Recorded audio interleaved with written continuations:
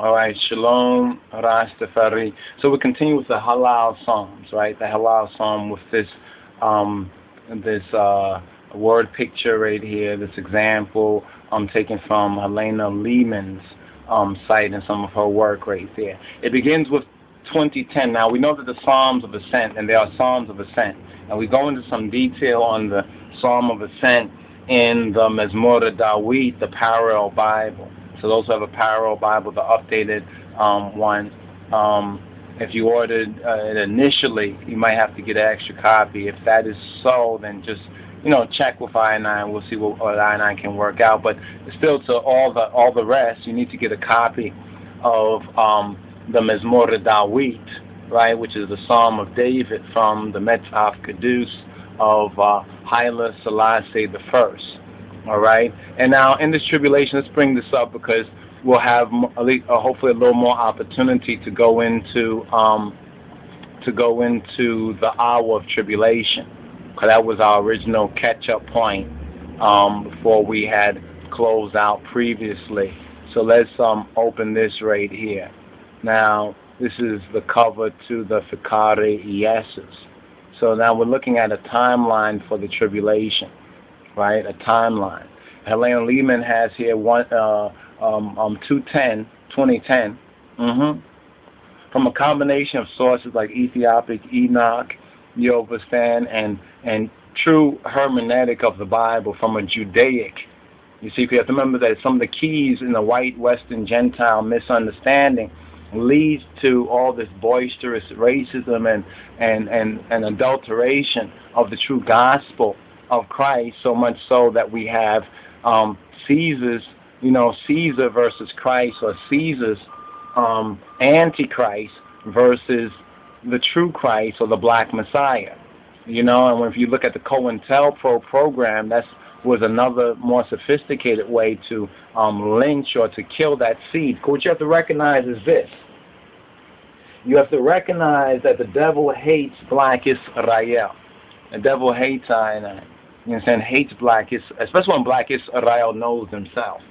This is why what Yeshua said to Petros, and we're still in chapter 16, right? Said to Petros in verse 19, and I will give to thee, because he was able to see spiritually the keys of the kingdom of heaven, not the kingdom of God, but the kingdom of heaven. And we've been teaching that the keys is the ability to affirm and deny. It's saying awo and idelem, saying yea, yea, or nay, nay. Now, many are still double-minded, and you have to really watch that double-mindedness and pray on that in Yeshua's name, to get over double-mindedness. That middle of the road, seeing what the other guy says before you check the Spirit of God and check that deposit in you and see what God's word is saying to you. Saying what His Holy Spirit is saying to you. So they become yea and nay. And that leads to a sickness, a disease called double-mindedness. And they don't treat it with the gospel, the Wengel. We treat it with the Wengel. They treat it with pharmaceuticals. And if you look up pharmaceutical or pharmakesis is the word in the Septuagint Greek. It means sorcery, right? So we've been seeing certain signs, haven't we? But it says that even though they've been seeing certain signs and hail coming down and fire and all these other things and earthquakes and pestilences, still they did not repent of their sorceries, of their pharmaceuticals, their pharmakesis. But they fight against the herb. You understand how ironic? You understand? But they fight against the Kaneh Besom. And then they're looking for what they call the Higgs boson, or they call it the God particle. Isn't this interesting? They're looking for the God particle. And then when we look at the word Hig, right, when we look at that word Hig from an Amharic, you understand, an Amharic perspective, we find that Hig, right, Hig means law. So when we talk about Torah, we talk about the law of God, we are speaking of the Hig, right, the Hig, right? So they fight against the what? The Kaneh Besom. Let's bring this up right here. Now remember that Christ, right? And it's the same chapter that we are in Ephesians. So we're gonna rightly divide the word. So we're gonna go back and forth and compare and contrast and explain right here, and explain and deepen or heighten and enlighten the word right here. It says in Ephesians chapter 5, which speaks on the walk, the akahe, the halakha of the mitmenon, of the amanya, of the one who has amen. Amen, the amen is Yeshua, right? Our imnet is what marries itself, our subjective or feminine or soul faith, it marries itself to the amen, to Yeshua. That's the marriage of the Lamb. So the walk of the mitmenon as God's dear child. So when we're born again, we are children. So a lot of us in this new birth or rebirth or born again process, dagmenya lidet, becoming children again, there are certain challenges on the way, and some of the brothers and sisters, want to reason with I and have reason with I sometimes about certain things that they notice. You understand, that goes on, and not being fully grounded in the word. You understand, these things. See, Satan will use this guilt trip. He'll use this guilt trip, even though in Yeshua he's taken away those things because we have become new, and all the old things are past, and we have to take the active. We have to be proactive, should I say, in mortifying the flesh, mortifying spiritually those fleshy and carnal things. This is why I keep pointing to Romans. When I look at Romans chapter, let's go here to Romans for a moment. Keep Ephesians, or put a marker in Ephesians for a moment. And this is on repentance.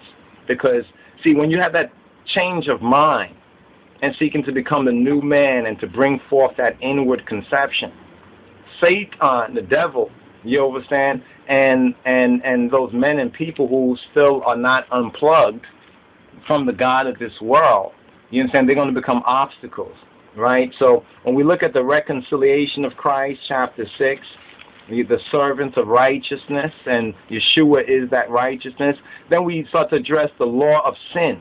The law of, there's two laws that Romans talk about, the law of sin and death, and there's a law of life in our Lord and Savior Jesus Christ, right? The law, which is the law of the Spirit, right? Then it speaks about the efficacy of divine grace, of grace. What is grace? Grace is the true gospel of Kedamawi, Haile, Selassie. This is why that righteous man of peace, you understand, could even positively, you understand, affect the hearts and minds of so many ones. People say, why is he around all these white people, all these evil people? So that's grace. No fear. That's grace. Until the very point, they can't even say nothing about it. They are mute on Haile Selassie. They cannot say nothing. Man, come on, what kind of thing is this? Because they know the wrath. They know. See, some are going to get silly and stupid, and they're going to just bring about their own destruction, but so be it. You understand? Stay in grace. So there's the efficacy of divine grace. Then it speaks about the ground of Christian hope. What are we expecting for? Even to wit, the redemption of the body. Because that's the last enemy to be destroyed. You understand? Because we learn that Jah has mercy on whom he will. You understand? And that salvation is open to all who admit, who trust. You understand? And that Jah has not cast off all Israel. That even though we as black folks, as lost sheeple, think we've cast off, think others are running around with our name and won't accept us, we're not cast off before him. You understand? And we get even up to chapter 11 and 12, we read of Jah's judgments are unsearchable. So check out Romans, if you will. You understand? Romans is it's a very, very important testimony in Romans for the brothers. Like sisters, I'm going to just touch on Romans chapter 8 for a moment, right? And let's bring this forward as well, right? Let's get this right here. Let's bring this forward as well, right? And what does it say? What does it say? It says right here. See, these two are one and the same, really. When you look at the tree, Remember, some places he was hung on a tree. Others say that was on the wood. So you see the wood, and the blameless Ethiopians tell us that salvation came by way of the wood. And then in the Kedah, it speaks about Mariam and compares us to a certain type of wood or a certain type of herb. You know what I'm saying? Mary in our Ethiopic liturgy. And that's a mystery that most of the priests don't even understand today. You know what I'm saying? Because they're in a state of rebellion. They need to repent and call all Ethiopians to a repentance of what was done in 1974 and 75. You understand? That's what we call the Ethiopian repentance. That brings in the new day. We may be in the time of the millennium, but it's him that holds the keys, but he's given us those keys. You have to understand. Key, what we affirm and what we deny. You know what I'm saying? And whether we are maybe shmaybe, yay, nay, nay. Like, well, maybe yay and maybe nay, thinking we're being kind of collegiate or like academic, like, yay, you know, talking in all this roundabout Decepticon language, talking to serpents speak. You know what I'm saying? You have to be wise as serpents, but harmless as doves. There is verse 1, chapter 8 of Romans, there is therefore now no condemnation. There's no condemnation from Jah to those who are born again, those who accept the gospel, the good news of the King of Kings, in Yeshua Ha-Moshiyach. There is no condemnation to them which are in Kristos, the anointed Yeshua, the Yeshua who is raised up with the outstretched arms. You understand? Who walk not after the flesh. Who don't walk after the flesh, after the carnal. That's why Rastafari and Truth say, I not want no carnal mind. I not want no carnal mind. You understand? To be carnally minded, fleshy minded is death. But we have to understand what carnal mind means in the proper context. Because when it goes to the extreme, people go to the extremes of asceticism. You understand? And starving themselves and doing all the kind of the crazy stuff that he does not authorize. All right? But after the spirit. So some people say, oh, spirit is an illusion. No, I would say friend, but you are the illusion. The spirit is true. But there is a spirit of the Holy Spirit, and there are unclean spirits. Remember the gates of hell, these star gates, which are being opened up, both in the low-tech way, Ouija boards and sorcery and other kind of stuff, and in the higher-tech way, like the Higgs boson and all these other projects that they are about. That's the reason why they don't have money for your child's after-school program. And they have to cut so many people off of Section 8 and everything else. You know what I'm saying? But what you're going to do is infight with each other because you're not born again. You can't see how Satan, the devil, he hates. You know what I'm saying? And more than just Israel, he hates Kedistim Gomariam. He hates her. You know what I'm saying? And therefore, by extension, he hates the black woman.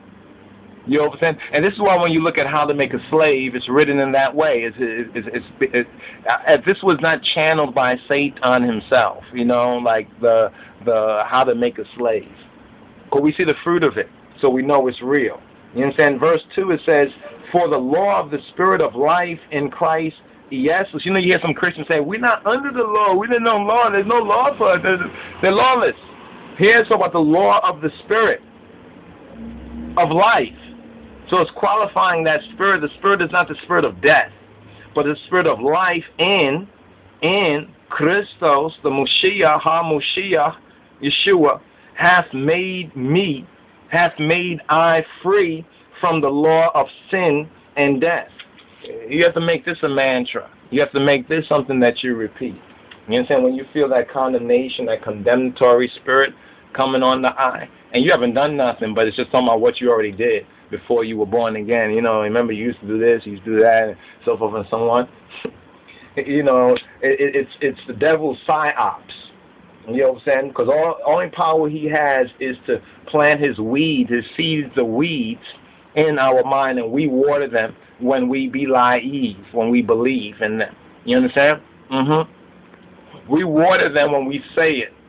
You know, we check our words, prune our words. We be cursing ourselves with a lot of things. Like when people say, "Oh, I'm just sick of that."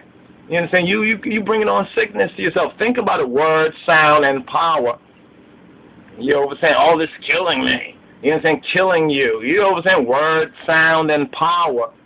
And then these people talk like, oh, I'm a grease can. I mean, a Christian. Slippery. You know what I'm saying? And they fall on the slippery slope. And they're like, why this happen? Why God let this happen to me? No, he put that power in your hands. Or really in the hand of your tongue. That's what it says in Proverbs. You know what I'm saying? That life and death is in the power of the tongue. But if you look it up in the Hebrew and even in the Amharic, it's the hand of the tongue. Because it's the hand of the tongue. This is taking it way back to the ancient Egyptian and the ancient, you know what I'm saying, symbology, what some call mythology, the parables, the dark sayings. That's why most folks can't understand the parables. You know what I'm saying? Because they're dark sayings. You know what I'm saying? And they must be spiritually, you understand, spiritually discerned. The natural man can't get it. You know what I'm saying? Won't get it. For the law of the Spirit of life in Kristos Iyesus hath made me free from the law of sin and death. Or you could say the Rastafari way. For the law of the Spirit or the Irit of life in Kristos Iyesus hath made I free from the law of sin and death. You see, all the years that we've gone, we've been reinforcing the devil's programming because we didn't really understand this.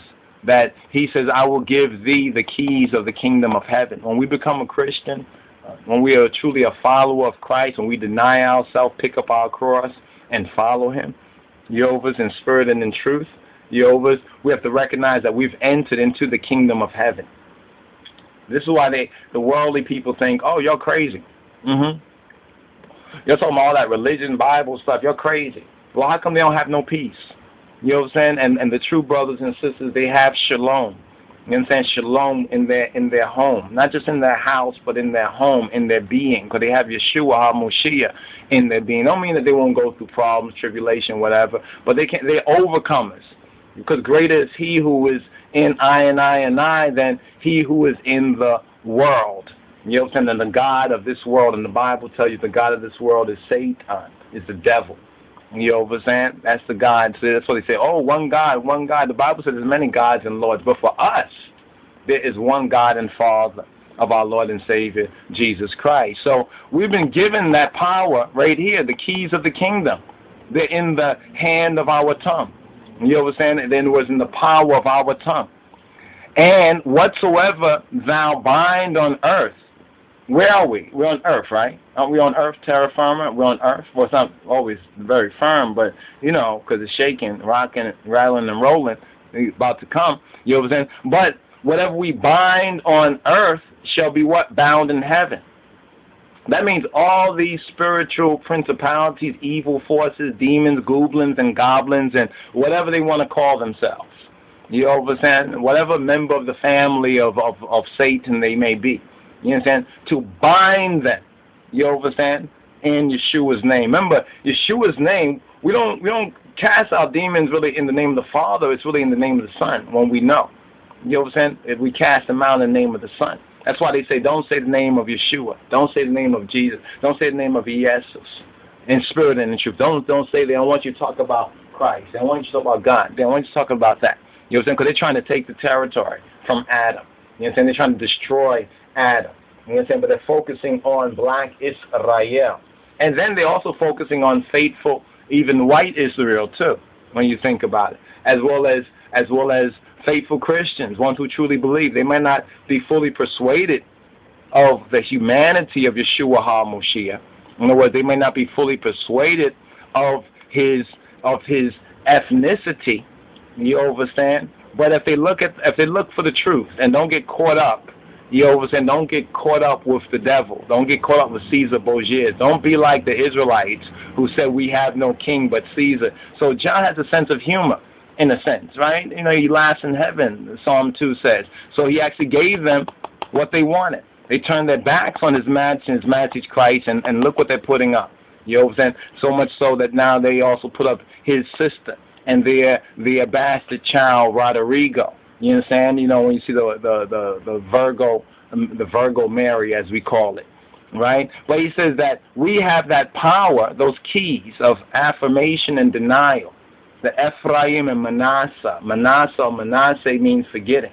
You know what I'm saying? Because it's all forgotten, as Rastafari said, in the fire of forgetfulness. You know, all that's burnt up. All of our sins are. And it's interesting when you look at some of the Bingy songs. They are really, truly Christ man songs.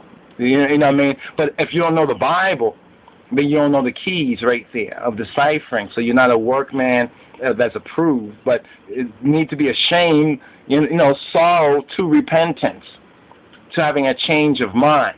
You understand? And whatsoever thou shalt loose on earth shall be loose in heaven. Now, when you think about that, you'll recognize why he said before that about the gates of hell. You understand? Because they've been loosing how much witchcraft stuff you see all over the place. Promoting witchcraft is just like everyday stuff. You understand? And you wonder why people are doing these very same things. You understand? I mean, it's maddening. People say, they're Chris, they're crazy. They're Chris, or whatever. They're crazy. You understand? They're crazy. You understand? Because they're loosening these things. But the keys have been given to we. Let us recognize that right there. These keys have been given to we. You understand? So we have these keys. Then it says in verse 20, then charged he his disciples. He ordered his disciples that they should tell no man that he was Jesus the Christ, that he was the Moshiach. You understand? Well, we see what happened with that, right? He told them something specifically. I think on a certain level, some of the Rastafari were told, I think, something similar.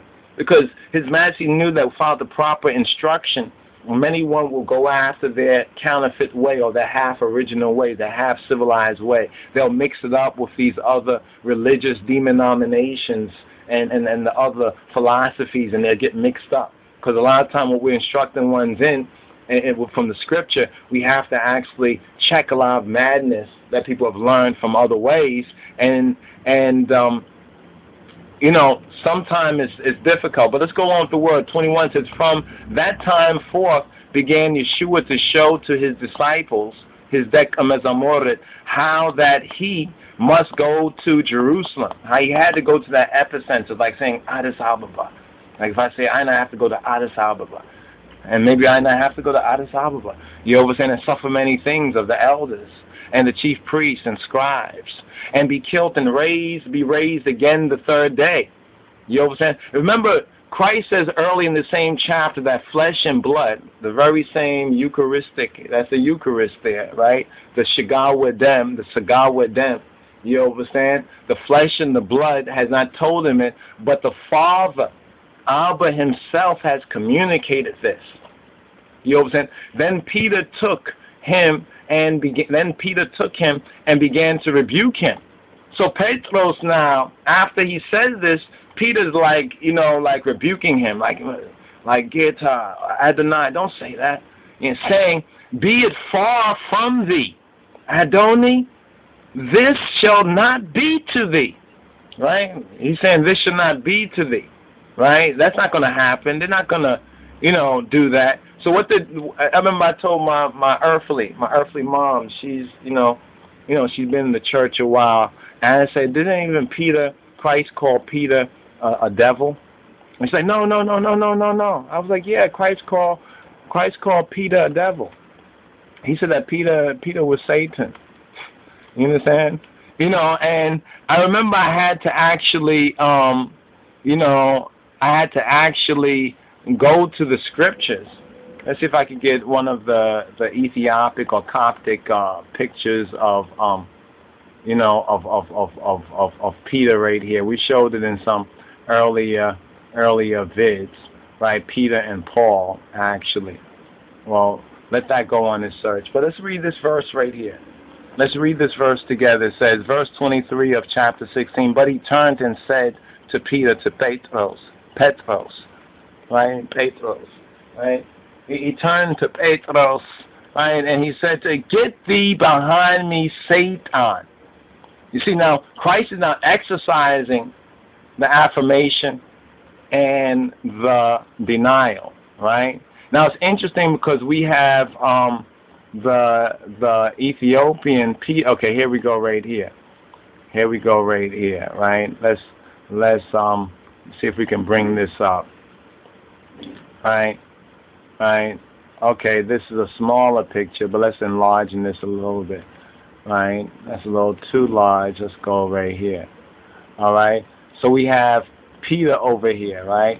This is said to be Peter, right? Right. This is Peter, and this is said to be Paul, right? So Peter, right? Peter, he says Petros. He says, no, far be it. That's not going to happen to you. And Yeshua says, get thee behind me, Satan. Why would he say that? Notice he just complimented him and say, wow, flesh and blood has not revealed this to you, because the flesh and blood has not been made to be that sacrifice.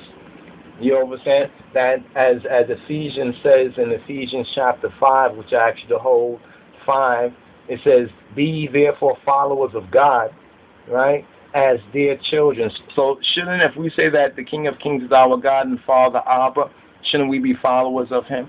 And he speaks to us of the gospel, the good news of Yeshua Ha-Moshiyach. You know what I'm saying? If we are truly those dear children, right? Verse 2, it says, and walk in love. Jah love. Don't we speak Jah love? Walk in love. As Christ, as Kristos has also hath loved us. So the Father loves us, and Christ loves us, right? And have given himself for us an offering and a sacrifice to God, right? An offering and a sacrifice. So what's that offering and what's that sacrifice? This is that offering, right, on the tree, right? This is that sacrifice, the outstretched hands, right? Here's the Petros and Paulos, Peter and Paul, right? And so here it is Paul writing in Ephesians. And Ephesians is our spiritual book of Joshua. It leads us into the spiritual land to conquer the heavens. You know what I'm saying? It shows how to put on the full armor. All right? Each of the epistles are very interesting, how each one of them is almost like specially designed. There's a purpose in each one of them. And as you start to grow, you begin to see these things. And you recognize the Bible is not like any so-called secular or worldly book. You understand? And the person who wrote it, if you say people wrote it, these people were like God, in a sense. It must have been God, because it was God. That Yeshua is the author, and he's the finisher of I faith. So it says right here that we are to walk in love, as Christ also hath loved us and hath given himself for an offering, an offering, right, and a sacrifice to God for a what? A sweet-smelling savor.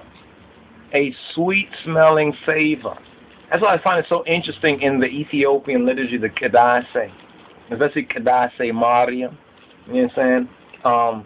When you read the Kadase, you see where it speaks of Mary, likening Mary, right? Black Madonna, the black mother, the black Madonna of our Lord and Savior Yeshua Ha-Moshiyach, likening her to a type of a itz. Itz is a herb, right? Or some would say a tree, right? A tree, likening her to a tree. Remember, Yeshua, through the agency of the Holy Spirit, the gubr of the Menses Kedus, took on the flesh of Mary, right? Took on Mary's Ethiopian Hebrew flesh. You know what I'm saying? It took on her flesh, took on our flesh, because he had to be born of that seed.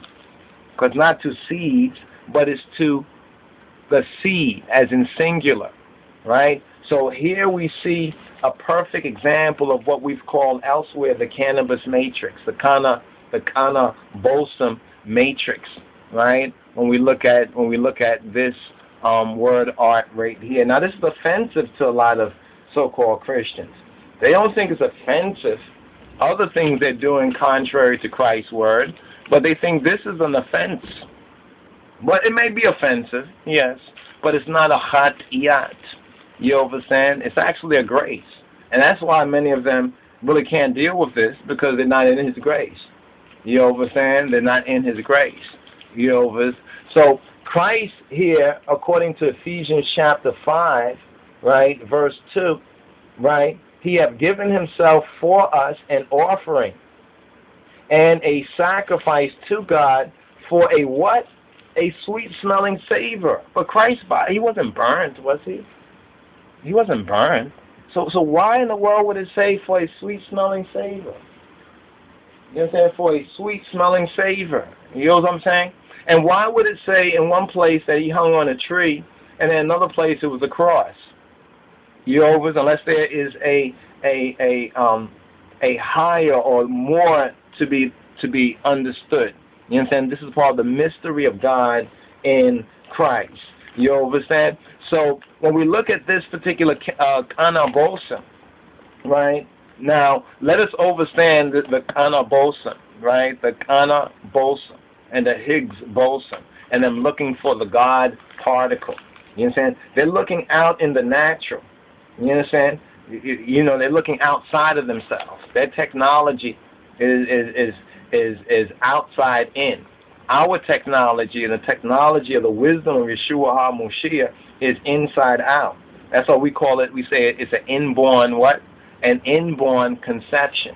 But we have to bring that conception must be brought to its full birth.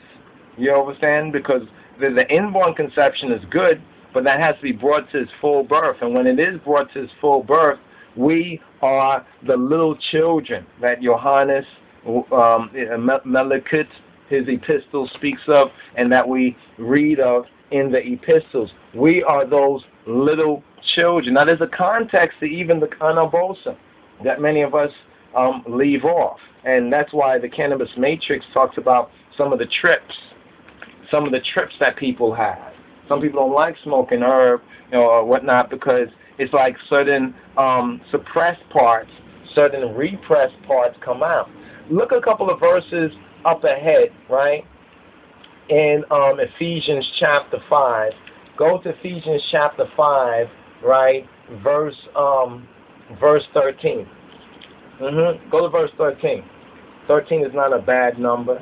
You know what I'm saying? 13 is actually a good number. It's a number of God. But of course, the devil want to be like God, so the devil will try to use this number and keep you out, so he can try to use it. You know what I'm saying? Because really, it's yours. But anyway, because the 13 equals the 12 disciples, right? The 12 apostles and the one Christ in the center of it. You know what I'm saying? 13 equals the 13 months of sunshine in that African Sion, which we know as Ethiopia. All right. So here in verse 13 says, "But all things that are reproved are made manifest by the light." See, Yeshua Ha-Moshiyach, he is the true Illuminati. You know what I'm saying? He is the real one who is illuminated. You know what I'm saying? Satan, what most folks don't recognize, or Latin Lucifer, has lost his light. Oh yeah, sure. He was Haile Ha-Shachar.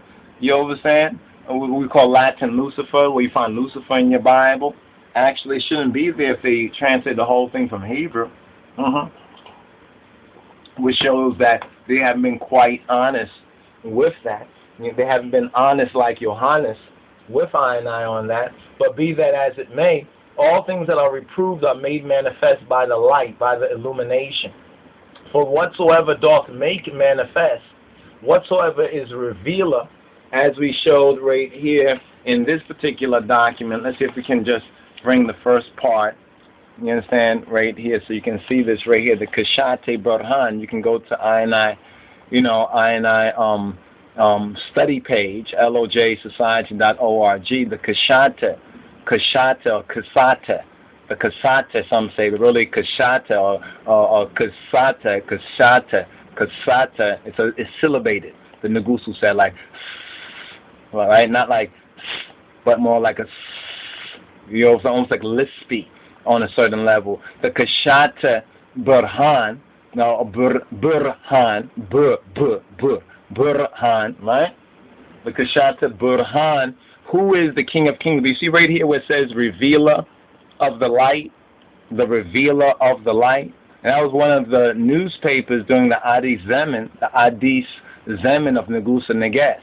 Now, if you look over here it says 63, you know what I'm saying? It says 63 AB right here, right? It's kind of worn out a little bit. I want you to keep that in mind. AB means the Ameta Bejua, right? Or the year of the Redeemer. Sends that acceptable year of the Lord. And what is that acceptable year of the Lord? November 2nd, 1930. 1930 is that acceptable year of the Lord. Because when we calculate this properly according to the sayings and the words of Yeshua, we get a better idea about how close we are as we enter into this particular time. Because it says that the hour of tribulation. Remember that hour of tribulation. Now, if a day with the Lord is as 1,000 years with the Lord, then what is an hour? Because all this is coming from the Lord's perspective, Revelation. What is an hour like with Him? It all depends on how many hours are in a day. Some say 24, because they're following a white Western Gentile misunderstanding. But if we look at it from its biblical roots, we find that there are 12 hours in a day, right? 12 hours in a day. And if we look up that particular verse, let's see if we can get that verse for you.